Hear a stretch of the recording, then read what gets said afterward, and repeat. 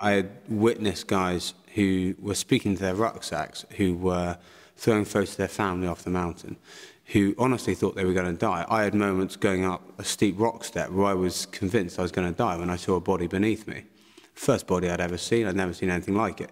And the overriding emotion was, I don't want to end up like that. I don't want to be in that position. I was 17 years old when my dad gave me a book by Bear Grylls called Facing Up. And I read this and something about it struck a chord. You know, halfway through the book, I was immediately on Wikipedia. I was looking up Everest. I was meant to be revising for my exams at the time. I'd find out about the 7 summits, the highest mountain on every continent. I'd never climbed. And I, within 6 months, was on an expedition to South America. And I was climbing the highest mountain outside the Himalayas. I'd never spent that much time away from home. I'd never been camping properly.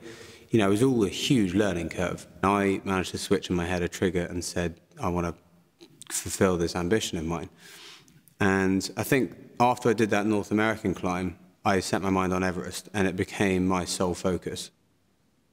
I think the summit there in 2010 was something that probably taught me more about human failings and human fragility as well as its strength, more than any other experience. There was a moment higher up where I had X amount of time to get to the top before I thought it wasn't safe to carry on.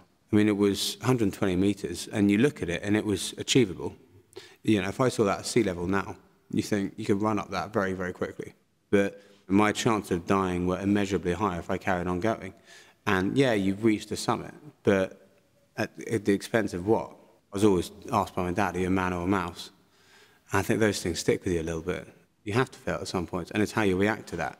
And I think up until that point, I wouldn't say my life, but my climbing career certainly had gone too smoothly. And suddenly you have this major obstacle that you've got to overcome, which was not summiting Everest on that first attempt. I think the moment for me that struck on my second Everest attempt was when I passed the moment where I turned around on my first attempt. And then you get to summit slopes, and then sunrises, and you're suddenly, this great ambition becomes a realization that it's actually going to happen. By not summiting that first attempt, it made the second one a lot more exciting, a lot more fulfilling as well. It was the final mountain of those 7 instead of being the 5th one. I mean, yeah, I would have finished it in Antarctica or Indonesia, fantastic climbs, but it's not like finishing on Everest. So sometimes, you know, that funny word fate comes into play.